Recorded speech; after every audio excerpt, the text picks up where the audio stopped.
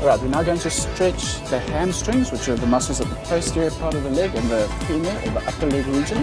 We'll start with one leg bent inwards. Just assume we're stretching the right leg.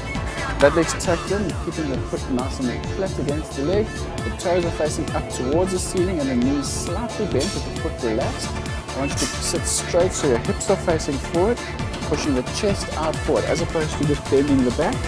I want the back to be as straight as possible and the chest will come forward. You want the whole chest and shoulders to move forward, trying to push the chest out to get an increased stretch there. You should feel it from right up under the glute, all the way down into the back of the knee,